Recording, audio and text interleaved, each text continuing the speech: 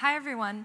Thank you so much for joining me today. I know it's been, at least I've had a really hard time choosing between talks. I actually had circled solving puzzles with R before I realized I probably should show up for my own talk to give it. So thank you all so much for coming. My name is Emily Robinson, and I'll be talking about building an A/B testing analytics system with R and Shiny. All my slides are available on the link up here, bit.ly/RStudio19. And you can also, if you're a tweeter, you can follow me on Twitter at Robinson_ES. I usually live tweet a lot of talks, although I will not be live tweeting my own, sadly. All right, so a little bit about me. So first, this is very important. This is my part-time dog, Abby. I call her my part-time dog because I steal her from my parents occasionally. I'm a data scientist at DataCamp, where I work on the growth team on experiments, and that's a lot of what you'll be hearing about today.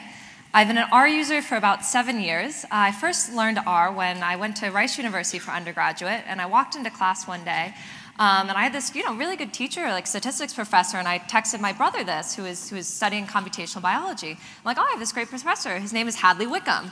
And my brother is David Robinson, who will be giving the keynote, and he went, you're being taught by Hadley Wickham? Who back then was not as well known as he is now. So I was really lucky to get to learn R first from him. And some things I enjoy talking about include building and finding data science community. One of the reasons I'm so excited to be at RStudio conference, this is my 3rd time here, is that the R community is just so friendly. I'm sure many of you already know this. You saw how Hadley started off his talk today, asking people to please be extra welcoming, follow the Pac-Man rule. So I just really love it.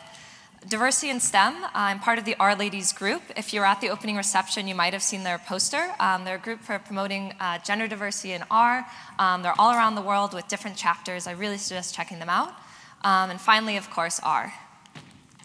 So just so this talk will make a little more sense, if you're not familiar with DataCamp, it's an online data science learning platform. So there's a little over 200 courses now in R, Python, Shell, SQL, kind of all the big languages. This is one of our R courses, and it's a way to learn interactively in the browser. So you have short video lessons, and then you code. What is A/B testing? So let's say we have a user, Linda, and Linda logs on to DataCamp one day, and she's interested in learning deep learning. So Linda could maybe see this page, and that's one of our course pages. There's about a 50% chance of this if we're running an A/B test on it. But she also could have seen this page. So you might notice there are a couple differences here, right, the color, but a big one is that registration form that's now on the page. So what A/B testing is randomly assigning visitors to your website to one or 2 or more experiences. Sometimes it involves changes on the page here. Sometimes it's things like changes to a search algorithm or making the page faster. But the idea is that by randomly assigning people and running these conditions at the same time, you're controlling for all the other factors. So this lets you know that if you see a difference between the control and the treatment group and you run everything properly, any behavioral difference should be because of your change. And then you can be really confident it's had the impact you hoped it would. Life before DataCamp, I was a data analyst at Etsy. And that's where I got started on experimentation. So I worked on over 60 experiments with our search team. Etsy had been doing experimentations for over 8 years at that point, and running over 500 experiments per year. To support all of this, Etsy had a big team of data engineers. So there were over 5 of them working full-time on the data experimentation platform, which Etsy had custom built. Over 1,000 metrics were computed for each experiment. There was a really nice UI that visualized all of this data, so we could see things like confidence intervals, power calculations for detecting 1% change. You can even customize that. So this was really, really great. And I come to DataCamp in April, and I know that part of my job is going to be helping start experimentation at DataCamp, but I still felt a little bit like this in that first couple weeks. Now, to be very clear, especially for everyone at DataCamp who might be watching, I did not lie on my resume, but here it was very different. There was no system for planning, analyzing, or presenting experiment results. I think they'd only run about 1 or 2 tests before I joined, and there were no data engineers to build it.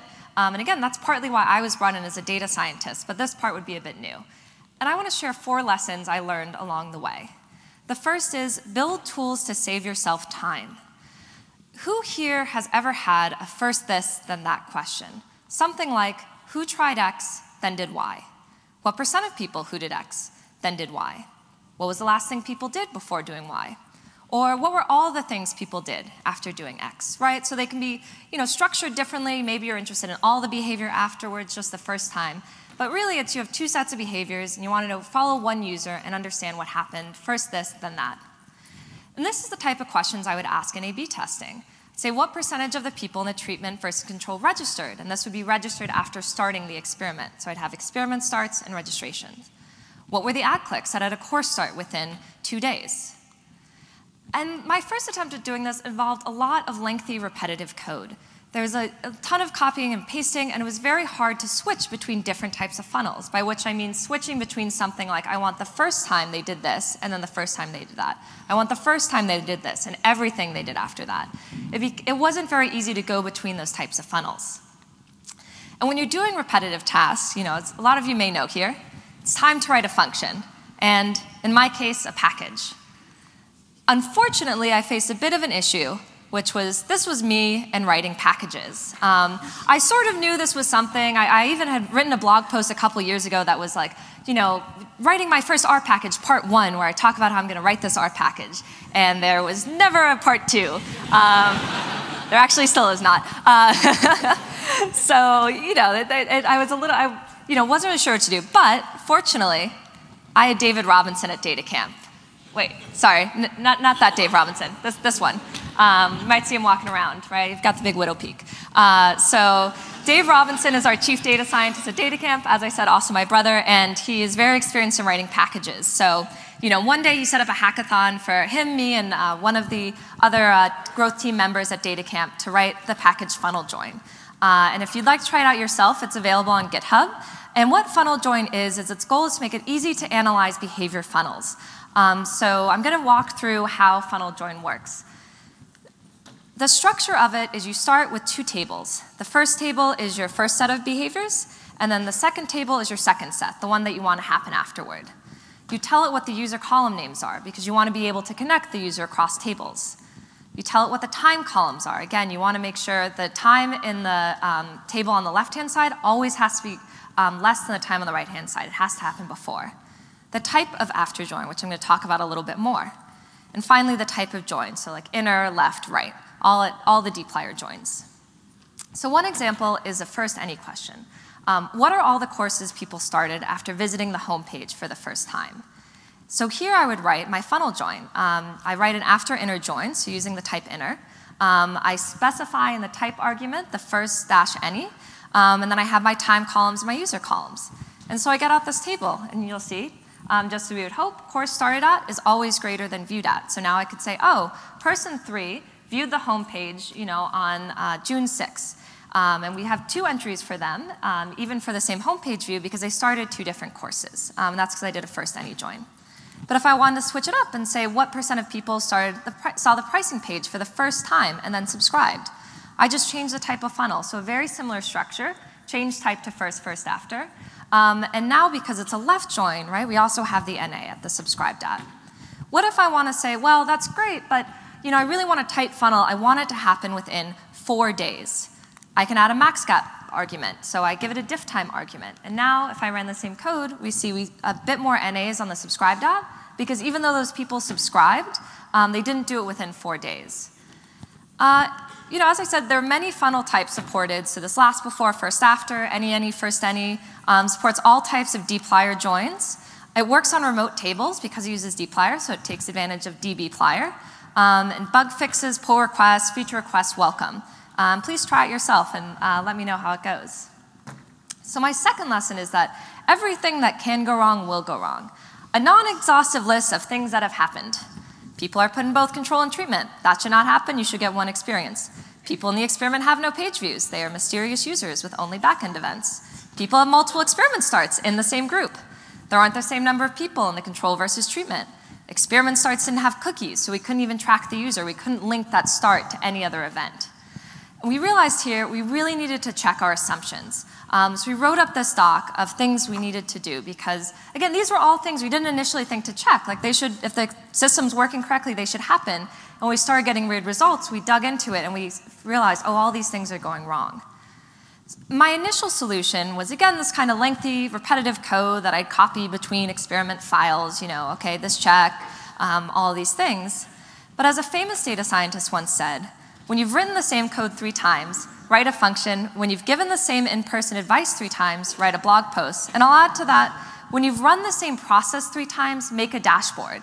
So I could have come up with a solution here, right, of like making another package. That's what we solved for the first problem, was the solution to all this copy pasting. But in this case, a dashboard is really what's going to be helpful. And what it also did was it's building a tool that empowers others. We've heard a lot today about how useful Shiny can be. If you saw the presentation at 11 a.m. this morning from Jacqueline and Heather Nolis on their work at T-Mobile, they talked about how putting a Shiny app in front of the stakeholders so they could play with the machine learning model themselves is what got them the resources to build out a whole team. So I built a Shiny app for showing our experiment data. I started with the health metrics. So now for every experiment, these are automatically calculated, and we can know if something's going wrong. It's color-coded, so we see that the cookies, duplicate cookies, cookies of multiple variation, things look good, it's green. Cookies with no page views is not looking as good. It's yellow and red, and so then that can suggest what we might need to look into. We have a biometric view, so if you want to look for all the experiments that are running or even all time, how did all of those affect chapter starts? We can see, all right, the control versus treatment, the percent change. Again, this color coding, which is a small thing, but it's nice because at a glance, I know what to take from this. All right, 3 experiments didn't have an impact. The 4th one had a negative impact, and that will only show in red when the p-value is less than 0.05. We also have our nice confidence intervals, again, just for some more visualization and helping to understand these. We have an individual experiment view. So now this shows the description and the hypothesis, because as the experiment metrics grew, as we started tracking more, we went from like 3 to 11. It became a bit cumbersome to look just by metric and when you're only interested in one experiment. So again, all the information was there, but just making it easier for people to see at a glance and to have this individual experiment view. And to level up a little bit, I would get a common request of what % increase can we detect in a 2-week test? And this is a really important question, because otherwise you may end up running tests. Say you have a great idea. I want to know, are we going to increase registrations by changing the color of a button? But if you run a power calculation, this will tell you, all right, in 2 weeks, with the amount of people who are visiting, the amount of people who say register already, you would need a 50% increase in registrations to detect a change. So that probably means you don't want to run that test. And I was really glad people were asking this question. I encouraged them. But could I make a tool so that people could answer this themselves without code? So I wanted to go from delivering information to helping people discover information. And in the famous words of Barney Stinson, challenge accepted. We got the impact calculator. So now anyone at DataCamp can enter URLs here and say they're interested in running an experiment on our homepage. They can say, all right, maybe I'm only interested in signed out users, maybe only mobile. And this table that you see will recalculate and say, all right, first, this is how many unique users there are over a time period. This is what % of them start a chapter, register, et cetera. So this is really great because sometimes even just from this, you'll be like, oh, wow, I didn't realize these 4 URLs get so little traffic. Probably doesn't make sense to run an experiment. But the second part is this has a power calculation table underneath it. So it will tell you the answer to this question of in 18 days, you'll be able to detect an increase of, say, 4% for chapter starts, 6.5% for registrations. And it's always a bit of a guessing game of what impact your test will have, but usually you'll have some sort of idea of what's reasonable. And so they could look at this, they could say, all right, well, maybe if I do both desktop and mobile, is that going to get me down to 3%? If I make it 25 days instead? And they could iterate really quickly without ever having to come to me. And my final thing that I learned was to make it easy to do the right thing. One best practice for A/B tests is to have a single key metric per experiment. It helps clarify decision making, because if you have multiple metrics and one goes up and one goes down, you could be left not really knowing what you should do in that situation. It also allows you to run that power analysis. So for a power analysis to be run, you need to have the metric, you need to know its rate, and that can tell you how long to run the experiment for. So it's great, and I'm doing a lot to educate people at DataCamp about A/B testing best practices, but even more than that, building it into the process and making it easy for people. So this is our Airtable, where we put the information about our experiments. And you could see at the top here is a success metric. And so each experiment is required to have one and only one. We can write in the notes maybe other things we care about, but this is the key metric. And then we can show then that forces people to make a decision. We can match that to something on the dashboard, and it can help make decision making at the end a lot easier. Second guideline is to run the experiment for the length you've planned on. This is a graph showing about how if you simulate thousands of null experiments, and you checked every day if the p-value was less than 0.05, and you stopped your experiment at that point, you'd get an over 20% false positive rate. So, huge increase. You really want to, do that power analysis, set the time of your experiment, and stick to it. That's why we added to the health checks metric a start date and an end date for experiments. Again, it could be really tempting for a stakeholder to, message me, hey, I saw, I checked this dashboard on the individual experiment. This metric went up. Why don't we just go ahead and launch it? But now they say, okay, I see the end date is not for another couple days. I know I'm supposed to follow this best practice, so I will do it. So in conclusion, to recap, build tools to save yourself time. That's where Funnel Join came out. If you're finding yourself doing something over and over again, it's really worthwhile to invest some time in making it easier. And it also means, the other thing we found is that now a lot of analyses we wouldn't have really started before because they'd be a bit cumbersome. We have Funnel Join in our back pocket, and that can help us, we know we can do it really quickly, and it enables us to do some more work. Everything that can go wrong will go wrong. You have to check your assumptions and build systems to do that. Build tools that empower others, especially if found effective dashboards. And finally, make it easy to do the right thing. It's great to put in work educating others, maybe in some rules to follow, but again, the easier you can make it for them to follow the best practice, the more likely you'll get the result you want. Many thanks to the growth and data science teams at DataCamp, especially David Robinson and Anthony Baker, who are co-authors of Funnel Join, the analytics and data engineering team at Etsy, where I was first a data analyst. And with that, thank you very much, and I'm happy to take questions.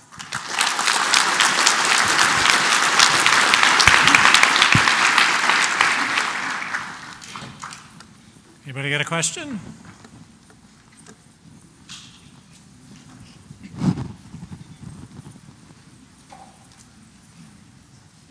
Here we go. Thanks for putting this together. Any words of caution before we rely on your package on our own work? Yes, so it's funny, when I gave this talk for the first time back in October, November, there was a big caution sign that was still in beta. The only thing I would say is actually there's some issues. It hasn't been tested on non-Postgres remote tables. I don't think it would give you the wrong answer so much as not work. Some other behaviors we know, there's a bug sometimes when you do multiple after joins remotely, but now we don't enable you to do that. We basically throw an error. So we've really tried where we can to throw errors. That being said, we use it very extensively at DataCamp. It's built with Travis CI. There's a bunch of tests we have, but definitely try it out. But if something looks a little wacky, always double check a bit. But we found it generally works pretty well.